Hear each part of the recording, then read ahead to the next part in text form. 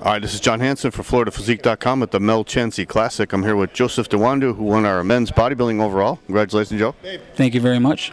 So you won, what did you win last year? I know you won a couple shows last year. I won overall bodybuilding, classic physique.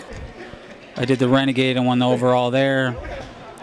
And then those are the two shows I won. Okay. So what was the changes you made from last year to this year? Just timing on my diet, watching my carbs.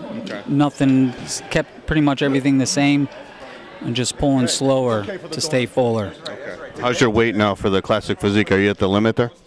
No, I got 10 pounds to go. Really? 10 pounds to go, okay. Because you've always been great conditioning to shows. Yeah, I want to be bigger with the same conditioning. So What'd you weigh today?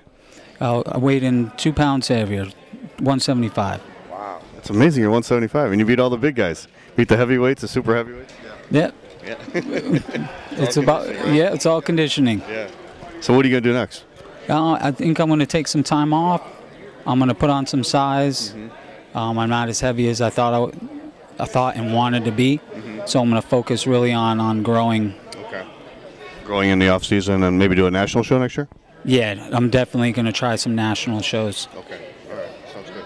All right, Joe. Congratulations on your big win here today. You're nationally qualified, and we'll see you next year. Absolutely. Thank you. All right.